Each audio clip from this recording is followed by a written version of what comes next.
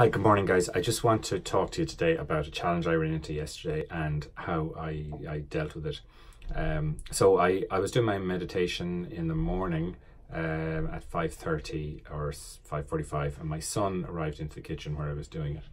And he's obviously not supposed to be up at that time. He wouldn't go back to bed. He wouldn't do anything I asked him to do. To make a long story short, I got very frustrated, and the only tool I had for, to get him to do what I needed him to do was just to raise my voice and to get, a little bit, strict with him, and maybe go so far as to say get a little bit angry with him. Excuse me.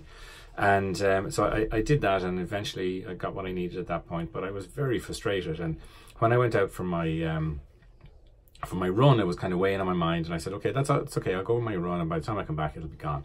But it wasn't, and I just couldn't get out of my head. And when I came home, then he wouldn't eat his breakfast, and then he wouldn't get dressed for school and all this stuff, and it just got worse and worse. So and I thought about okay, well, when I do my meditation and I use the Headspace app, there is a video there that talks about stress and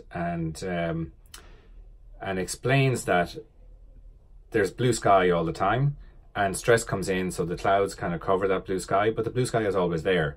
So it's not that it goes away, but you just have to find it, right? So I was trying to think about that and saying, well, okay, let me do that, but it just for some reason wasn't working.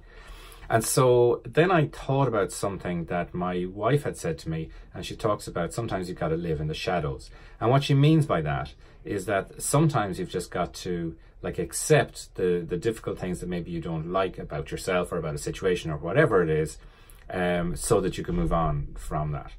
And so I thought about that a little bit. I was at this point, I dropped Max to school and I was on my way to work, and I started to think about that on my way to work, and I realized, you know what? Yeah, so let me just acknowledge that there is this frustration here. And so as I was getting close to work, I acknowledged that, right? That's there. But I don't need to deal with it emotionally. I mean, deal with it. I don't mean to engage with it emotionally. So I just know it's there, and that's fine. And I'm not trying to get rid of it. It's there. That's okay.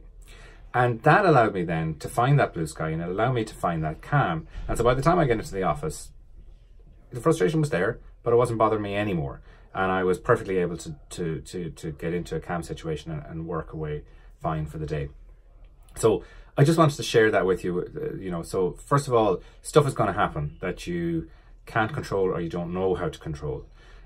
Secondly, when it happens, I think the thing is we need to acknowledge that it's happened. And then thirdly, we need to just find that place of calm so that we can detach ourselves from that emotionally. It's not going to drive our day, and we drive our day ourselves, not that emotion that got started in the morning, for me, in that example. So so that's kind of what I want to say to you today. But then the good news is that this morning when I woke up, I got up at 5:30. My son was already up this morning. But yesterday I had done a little bit of research on, how to kind of get what you need from kids around his age without this kind of, getting angry with them, because that's kind of the way I was brought up, and that's the only way I knew how to deal with it. And so I did find, a couple of good articles on it. And so today I tried out some of that stuff, and the two of us had a really calm morning, no problem at all. I said to him today when he was getting ready to walk in the gate of school, I said to him, so how was this morning? Do you think it was a lot calmer this morning? He said, yeah, no, this morning was a great morning. The two of us got on really well this morning. So, so there are solutions to that too. But I mean, back to the main thing I want to talk about, stuff is going to go wrong. It's going to weigh on your mind. You just acknowledge that it's there, find that calm space, and don't let that stuff drive your day. Thanks. Talk to you soon.